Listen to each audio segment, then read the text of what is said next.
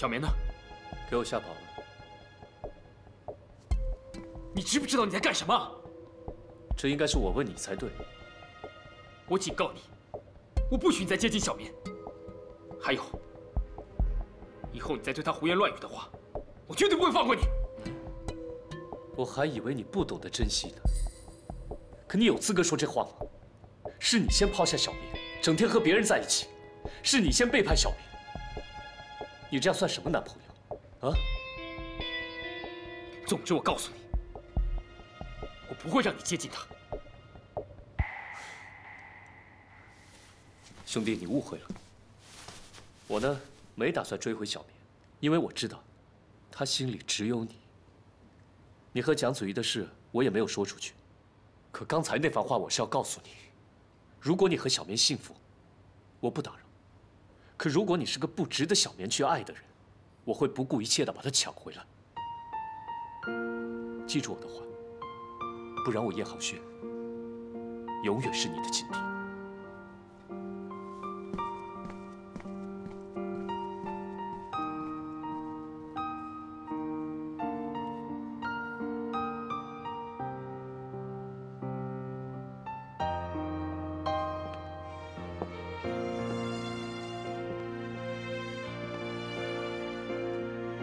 雨桐，你是要走吗？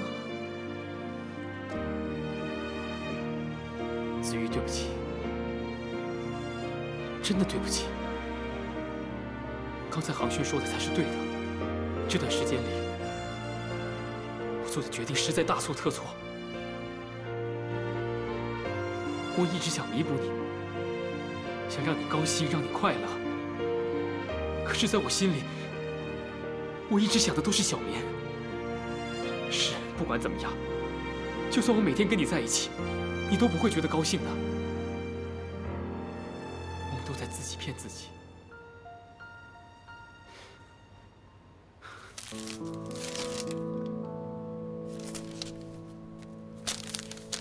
你别再固执了，听我说，去医院，赶紧把自己的手好好的治好，好不好？再见，我走了。雨桐，我求求你，你不要走！雨桐，你不要走！雨桐，你不要走！我跟你说，我们是不可能的，永远不可能。不要走，你！我求求你，雨桐！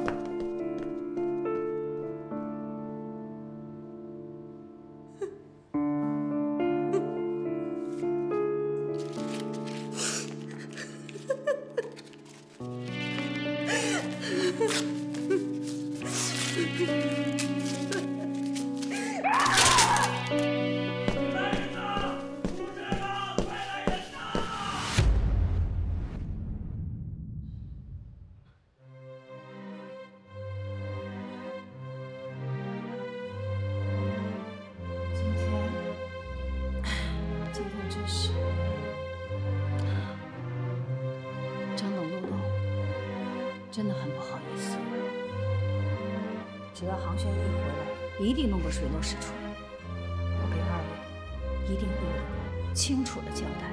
航轩是从小看着他长大的，男孩子嘛，贪玩，有些事情是情有可原的。在原则问题上不能犯错误啊！剽窃，这如果传出去之后，这影响他一辈子的。老张，你这是什么话呀？我们绝对相信航轩，绝对相信安娜和绿明的家教。不过航轩真是和他爸爸年轻时一个样，很会追女孩。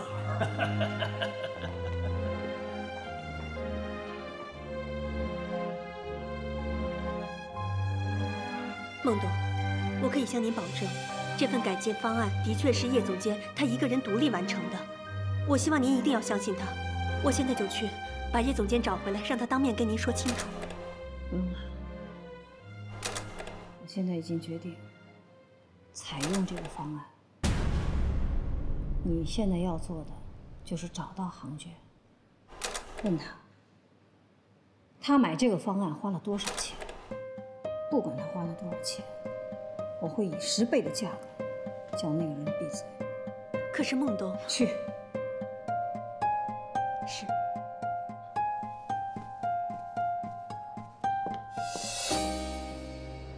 航轩，刚才小棉，刚才饭店里跟你说的话，别往心里去，就当是愚人节。没关系啊，我也当你是开玩笑的。对了，雨桐回来了吗？还没啊，他会在俱乐部待一段时间，明天就是最后一天了。还没回来，我去找他。哎，不用了，叶航轩，姐。你知道今天是什么日子吗？全公司的人都在等你，你妈还专门找了张董和陆董来听你的设计方案。你呢？你跑到这儿来干什么？你少骗我了，我那个方案，我妈连看都不会看。我有必要骗你吗？你妈已经同意采用那个方案了，而且还专门召开了会议。可是现在有一个设计院的人说你剽窃了他的作品，你知道吗？所有的人都在等你，等着你当面跟他对峙。其实你可以轻而易举地戳穿他的谎言，可是你人呢？你知不知道这关系到你的名誉、你的前途、你的将来？可你却跑到这里来跟他表白，表你的忠心诚意，是吧？是吗？可没关系啊，反正我妈从来都没相信过我。她要怎么处理这个事，随她的便，我无所谓。我有所谓。我不许任何人诋毁你、污蔑你。航轩，你赶快跟我姐走吧，把所有的事情都解释清楚。易小棉，你省省吧。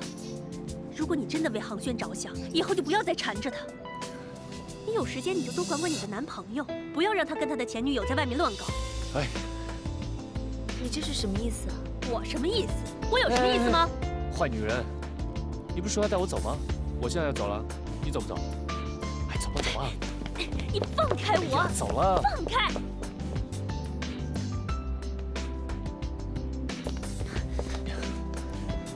坏女人，你可不可以尽量在小棉面前少说2句伤人的话，可以吗？啊？每天都是易小棉，易小棉，你什么时候心里能想一下你自己？我说了你会明白吗？今天我对小棉表白，那叫激将法。我要雨桐有危机感，马上回到小棉身边，这你会懂吗？你真是用心良苦啊！哼，我感动的都快哭了。可是现在火烧眉毛的人是你呀！你马上给我回公司！够了！今天我已经够烦的了，拜托你离我远一点。对不起。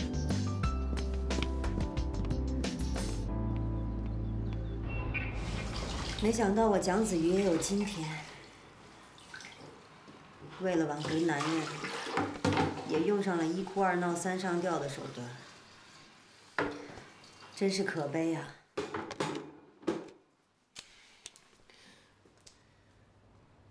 别再这样胡思乱想的，休息一下吧。雨桐，小棉，你们，我出去。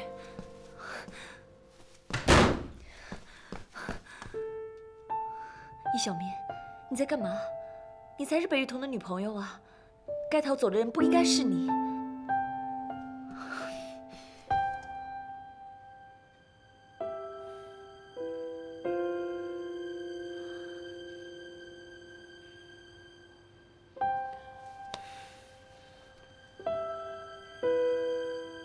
你怎么会来的？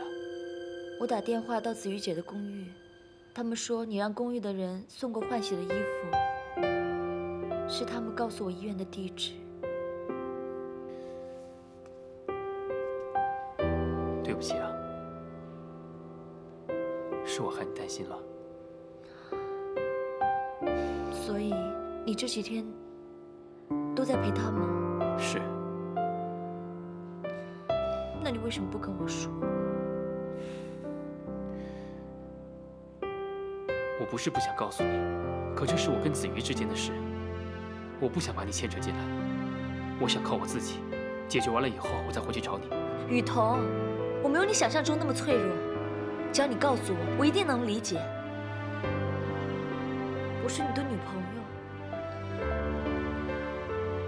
我知道你是我的女朋友，我答应你，从今天开始，在我们两个之间都不会有秘密，好不好？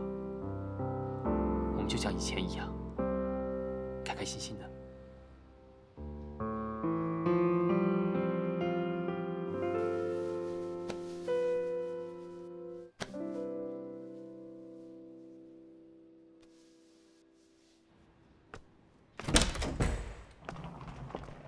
妈，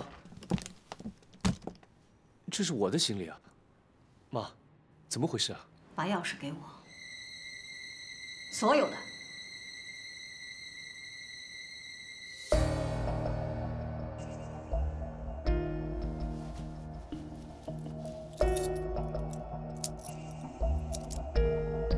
车钥匙。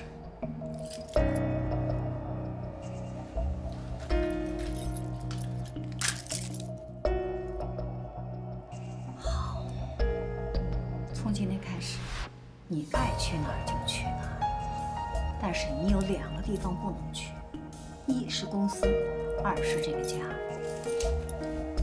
妈，不管你相不相信，我从来没有用过别人的设计。我相不相信重要吗？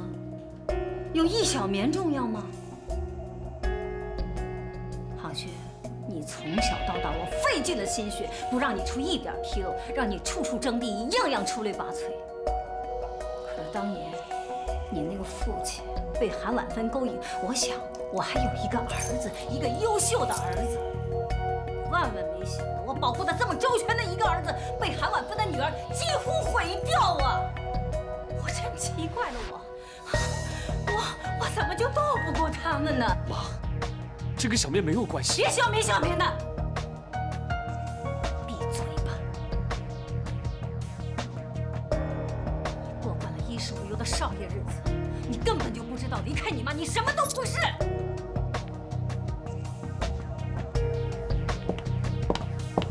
妈。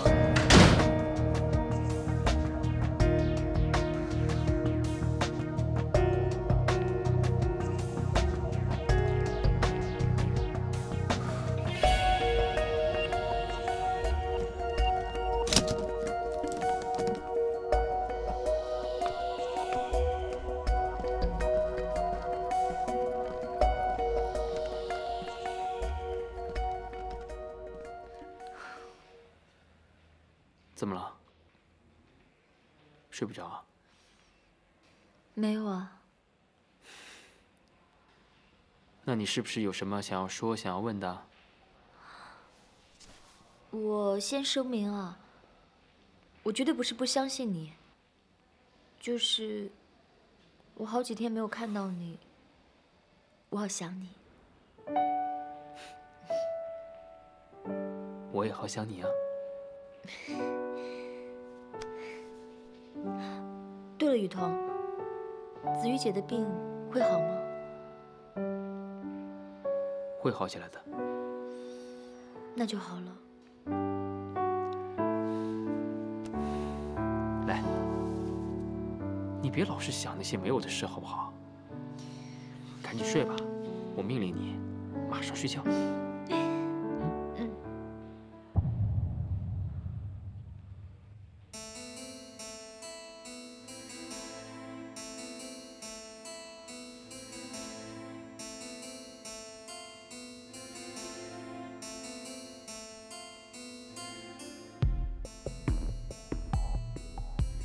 不要在我面前保护他，我会受不了的。你爱他，我就会恨他，这是我自己也不能控制的。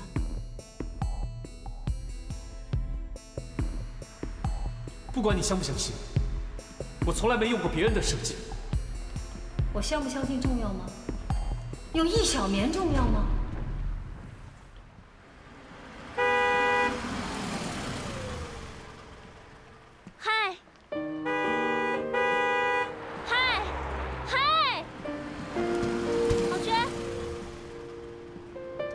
这个场面呢，挺浪漫的。可是你有没有觉得，我们两个好像错位了？我不介意跟你换个位置啊。你回家吧，我自己到酒店就行了。回去休息吧。拜托我的老板，你身上有钱吗？你连打车的钱都没有，你还住酒店？你住什么露天5星级啊？根据我对孟董的了解，他肯定已经停掉了你所有的信用卡。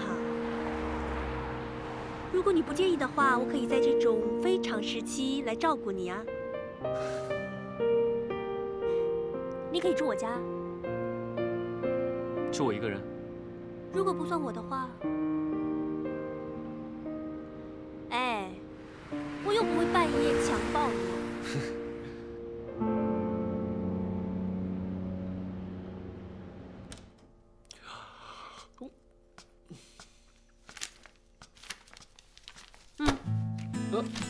给我的，谢谢啊。哎，怎么能让你睡沙发呢？当然是你去睡床，我睡这里啊。不行，我叶航轩再倒霉也是公司未来的接班人，我怎么可以让女生因为我睡沙发呢？我睡沙发，你睡床。正因为你是公司的接班人，我当然不会放弃这个机会拍你的马屁呀。哎呀，叶大少爷，你睡床，我睡这里了，我都给你弄好了。我不去。晚安。喂喂喂喂喂！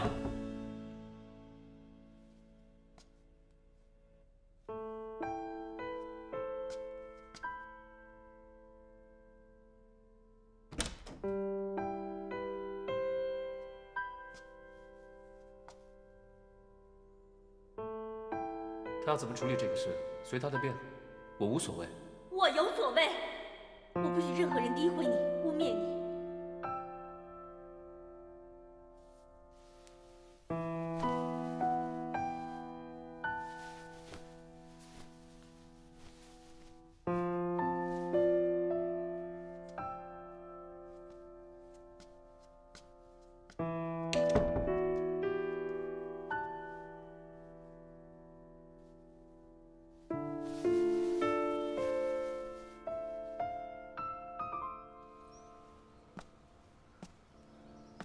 没想到，昨天子瑜姐半夜从医院走了。她准备把公寓给退了。她说不想见到我们，我有点担心。哼，担心什么啊？不是都跟她电话聊过了吗？她都说愿意接受治疗了。我想，她会慢慢想通的。只是身体跟心灵都需要点时间去痊愈。祝她早日康复。七七，我们回来了，这儿呢。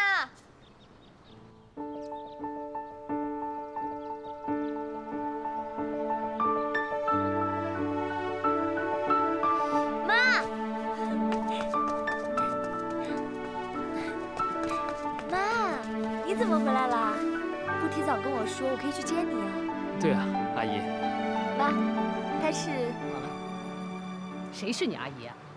你以为小棉没有妈妈在身边就好欺负啊？不是。七七，在，给我上！是夫人，承认，我打死你的人！哎，沙阿姨，妈，一切都是误会。误会？他跟前女友在一起已经好几天没回来了，是不是？别打人！妈，给我住手！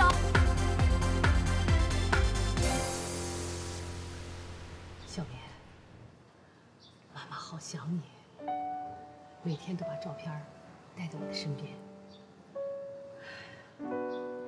在妈妈的心里，你就是那个看不见妈妈就会哭的小孩子。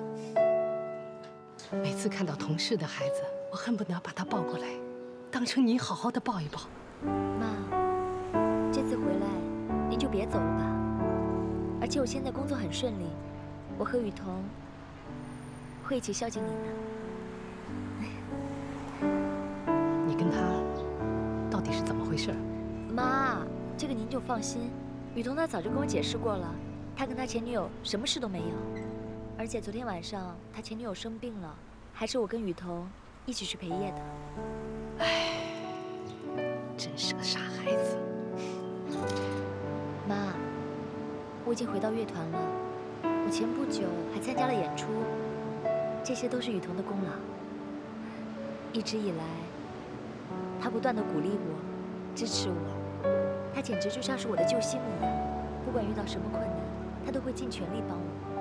我真的好爱好爱他，真的。那叫过来。知道了，雨桐，我妈叫你过去，来吧，不要紧张啊。妈，阿姨，小伙子，你别怪我刚才的态度。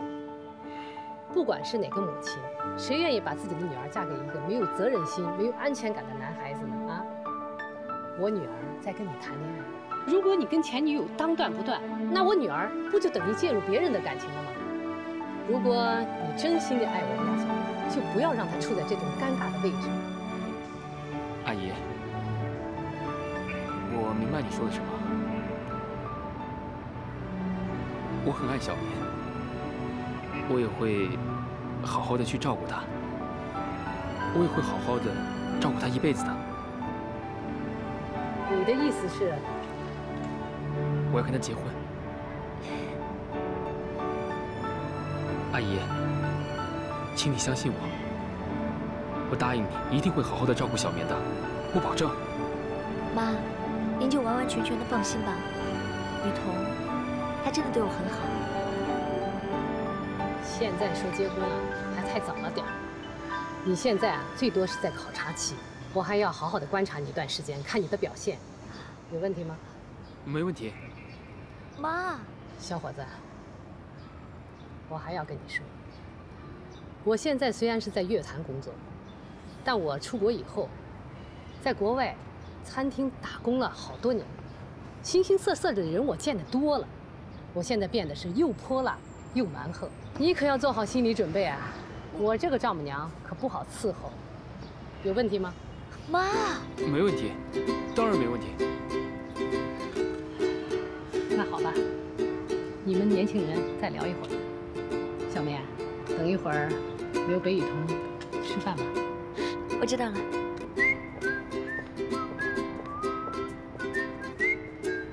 来，坐下。干嘛？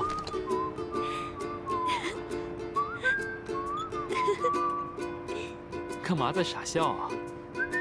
因为我从来没有看过你这么紧张。那很正常啊，女婿见丈母娘就紧张一点点嘛。还有啊，刚才那个不算哦。什么不算？就是你刚刚跟我妈妈说的那个求婚不算。哦，求婚不算啊。那就不用娶也不用嫁了，是吧？好啊。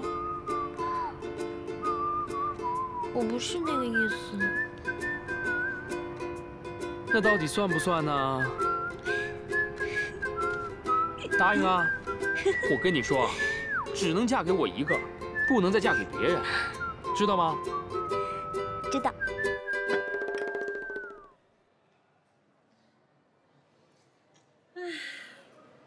我早就说过了，这个小女子不好对付。有什么计划，准备退出吗？通过我这段时间的接触，易小棉还是个不错的女孩。既然雨桐已经选择了她，我不放手也没有办法。蒋小姐，笑到最后才是笑得最好的。你现在放弃，等于认输，那就是丢盔卸甲。你要是选择离开的话，那你就是等于把自己的阵地拱手相让给你的敌人，那你就是彻底的输了。可是你知道那种单兵作战的滋味吗？老师、师母，还有雨桐，还有易小棉身边的那帮朋友，没有任何人站在我这一边，我太累了。所以说嘛，你需要合作者。我现在越来越发现，只要易小棉在一天，他就会毁掉更多的人。你说这时间一年一年的，一天一天这么过去，怎么我对易小棉的恨不但没有减少，反而是与日俱增呢？所以，孟董，您觉得我留在这儿还有什么意义吗？机会，等待机会，机会是为有准备的人而来的。我对付他，已经对付了20年了，我不怕再耗上更多的时间。诬陷叶航轩剽窃的这件事情，是你们一手策划好的，就是为了讹诈孟安娜一笔钱。唉，什么讹诈？你说的太难听了。爸，你们为什么不事先跟我商量一下？就是为了那么一点小利益，破坏整个计划，还抹黑叶航轩，他以后还怎么接手嘉荣啊？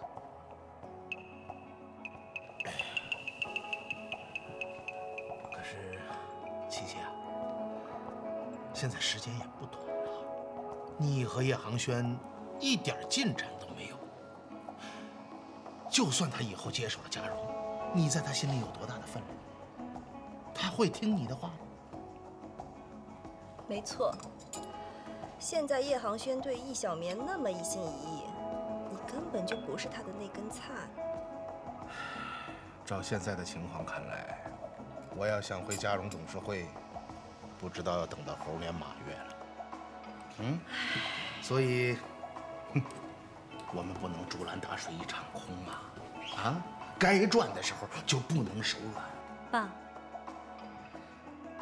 叶航轩现在就住在我的公寓。啊？这是真的？那你们已经……我们什么都没有。叶航轩不喜欢我，可是易小眠已经跟北宇同在一起了。我相信总有一天他会知道我对他的好，我一定可以在他心里占据一定的位置。可是关于剽窃这件事情，你们一定要还叶航轩一个清白，让他顺顺利利回到公司。如果你们要是不答应，我就退出。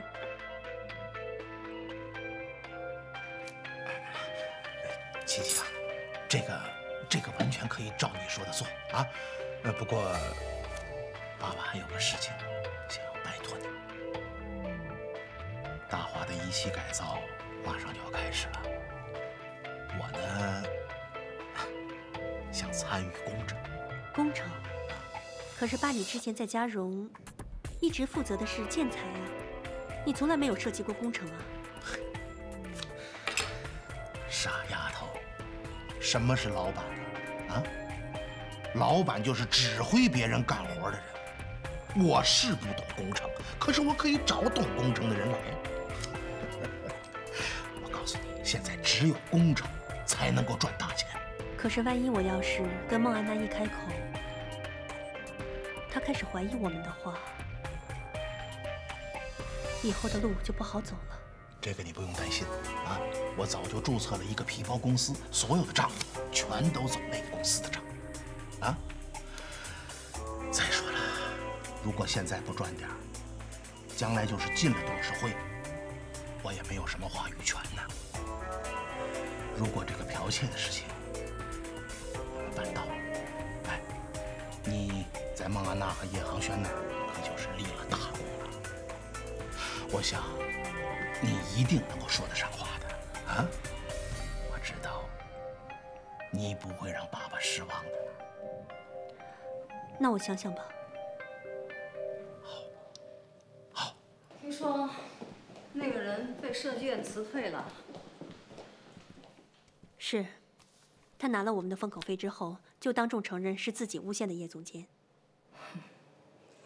只要事情办得漂亮，花再多的钱无所谓。那个人说了吗？是谁指使的？没有，他口风挺紧的，只求拿完钱就走人。那，你知不知道航轩现在在哪里？孟董，叶总监这2天住在我家里。我知道，当您把他赶出去的时候，您一定非常的生气。我是想等到过2天您气消了之后，我再把他劝回去。哦，你倒是没想瞒我啊。如果您要想知道，任何事情都瞒不了您。你的座位可以从实习区搬回去了。谢谢孟董。不过我有一个请求。我不喜欢别人给我谈条件。这请求不是为了我，是为了叶总监。我是想请您同意他继续担任项目经理。他惹的麻烦还不够多吗？只有等叶总监带领的项目真正成功，他才是清白的。沙叶琪，你真是一个聪明的女孩。我在想啊，如果你的聪明不是为我所用，为他人所用，那是一件可怕的事。我能相信你吗？孟董，有一句话说的挺好的。当女人遇到爱情的时候，智商为0。我觉得我现在就是那个世界上最傻的女人。放心吧，小棉，我家哪有一天不吵架的，你就不用担心了。这种小事你就别跟雨桐说了啊。好，拜。回来了。哎。带你看些好东西，你看，噔噔噔，热闹吧？你在搞什么啊？哎呀，我真不明白你平常怎么过日子的，一点调味料都没有，而且碗只有3个，筷子1双。你平常不煮菜的？我平常只点外卖的，那些对我没有意义啊。No no no no。你这个喝水长大的人，让我告诉你一个厨房对一个家的重要性。如果客厅是一个家的脸的话，那厨房是什么？心脏。心脏有多重要，知道吗？你今天有福了，今天我打算给你露一手。叶大少爷啊，别说你还会煮饭啊，我不相信。那我告诉你个秘密，我可有国家厨师2级证书，我的厨艺学贯中西，会通古今。30分钟，保证给你吃上4菜1汤。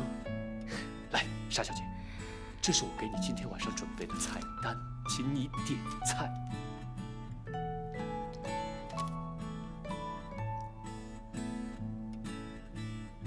想吃什么？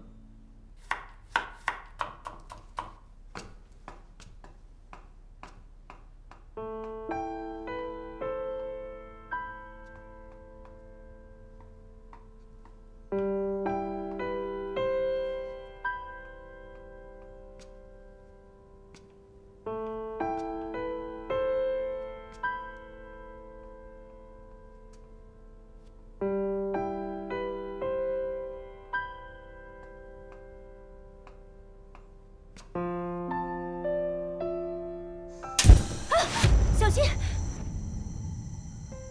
怎么了？没事，这火不太明显。聚能灶，不会产生强烈的明火，很安全。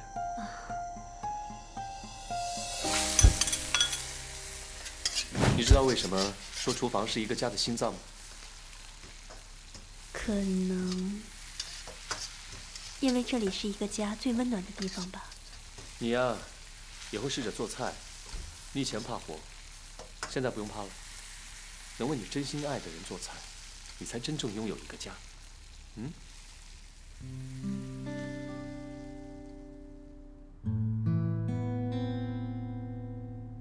可以试菜喽。这么丰富啊！我真心觉得呀，您只做一个设计师简直就是浪费。你明明就是个大厨嘛！跟你说过了吗？2级证书。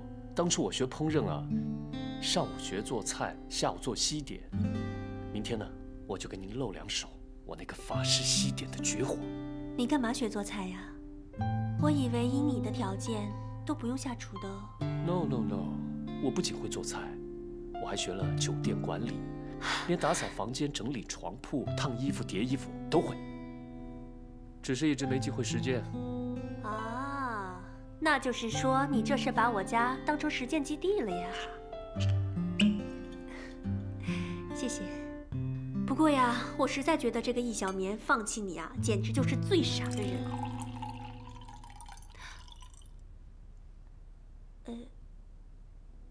我的意思是，如果你的老婆下了班之后坐在沙发上翘着二郎腿，然后看着电视，等着你做的菜，那该多幸福啊！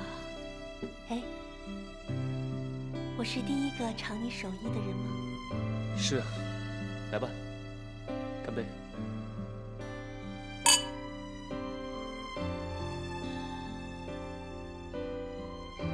哦，对了，还有一个汤，我忘了上，我去拿。噔噔噔噔！哇，这是什么呀？四宝海鲜冬瓜汤，滋补养颜，清热解毒，女强人啊不，坏女人最爱。这是我第一次下厨，面子你必须给。如果有副作用，恕不负责。嘿，搞得好像你有多懂女人似的。帮你盛。那我就尝一下吧。叶航轩，这份家的感觉是我一直渴望的幸福，可你却偏偏处在爸和孟安娜斗争的中心。我到底该拿你怎么办呢？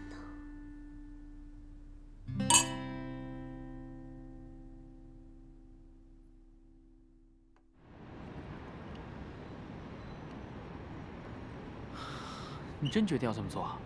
嗯，我想给我妈一个意外的惊喜。她没有马上认可你，大概是因为对子瑜姐那件事还没有完全放下。但要是她知道你原来是安晴阿姨还有振华叔叔的儿子，她绝对举双手赞成。所以我特地安排他们双方举行一个意外的老友重逢。等一下，等一下，等一下。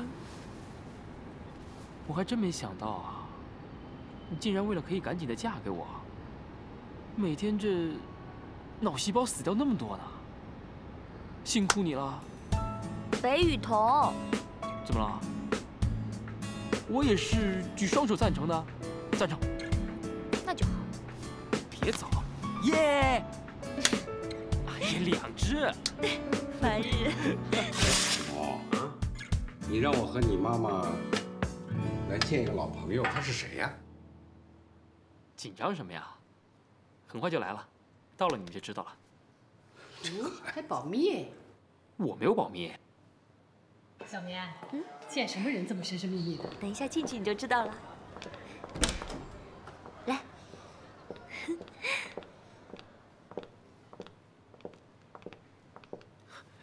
韩阿姨。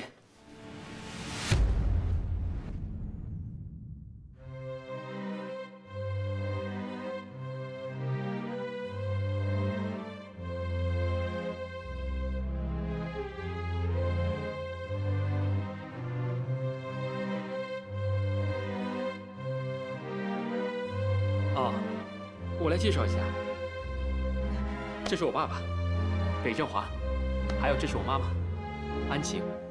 我先说一下啊，我妈妈她因为之前碰到一些事情，所以她对以前的记忆有点模糊，记不起来了。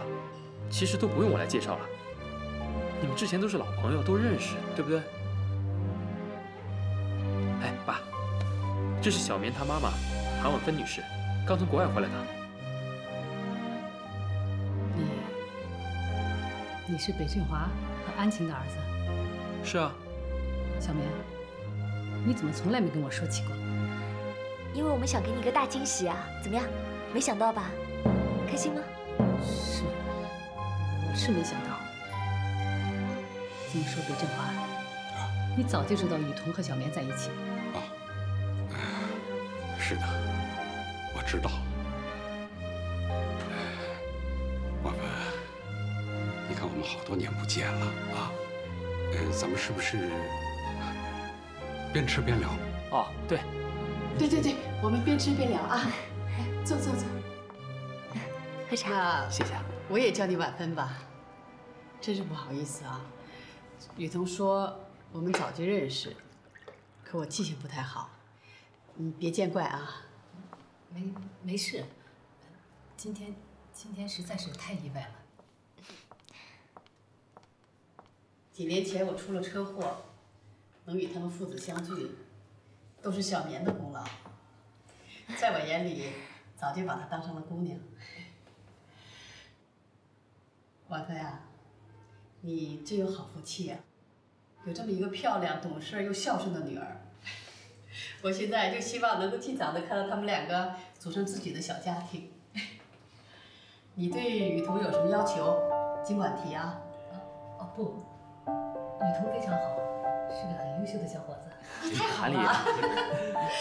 两个年轻人感情这么好，我们两家又都是老朋友，我看就尽快把日子定下来吧。日子？当然是结婚的日子呀。这一点我跟雨桐爸爸已经达成共识，一切由女方做主。结婚，我觉得现在还太早了吧。